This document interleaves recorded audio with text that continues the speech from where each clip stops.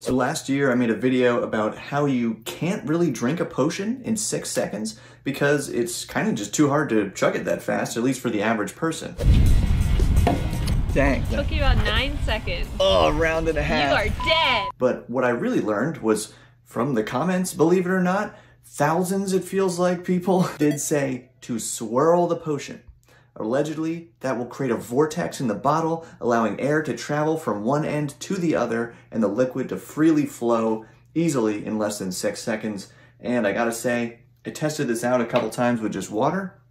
It worked surprisingly well. Did have some coming out my nose, but we're just gonna try it again and probably get this done in less than 6 seconds. Here we go. Bottoms up.